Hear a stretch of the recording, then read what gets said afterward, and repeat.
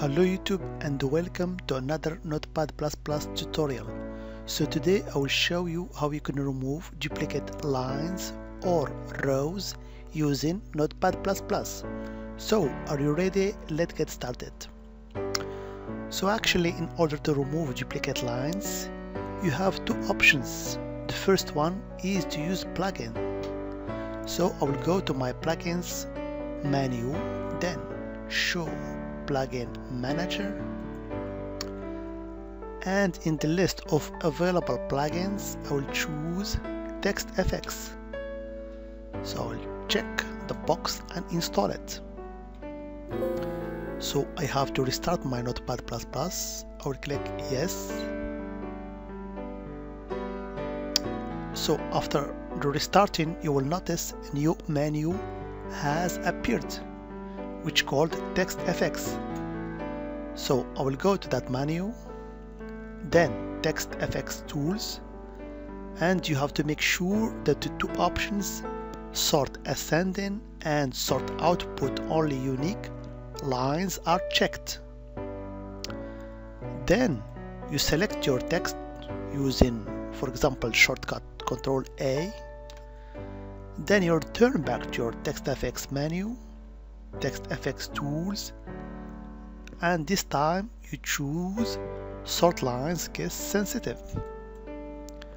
As you can see now, the line that contains the phrase hello, how are you has been removed because they were duplicated.